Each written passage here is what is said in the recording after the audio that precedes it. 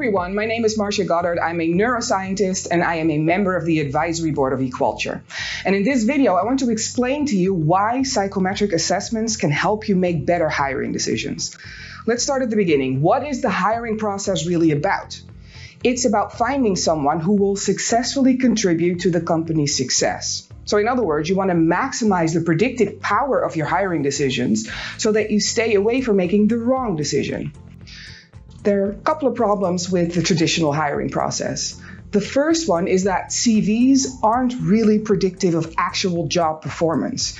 A CV tells you nothing more than how good someone is at presenting themselves and putting it on paper. And the second problem is we often follow our gut feel when we make a hiring decision, and following your gut feel invites bias into the process. It's all right to have bias, it's normal to have bias, but you don't want it interfering with your hiring decisions because then it can lead you to reject a candidate based on criteria that aren't actually objective or predictive of success. The solution is to move away from CVs and gut feel when making your hiring decisions and to focus more on cognitive abilities and behaviors as predictors of work success.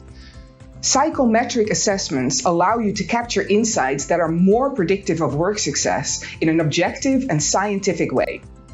Equalture's assessments focus on cognitive abilities and behaviors in a way that stops human biases from interfering with the process, allowing you to find hidden talents that wouldn't come to the surface otherwise.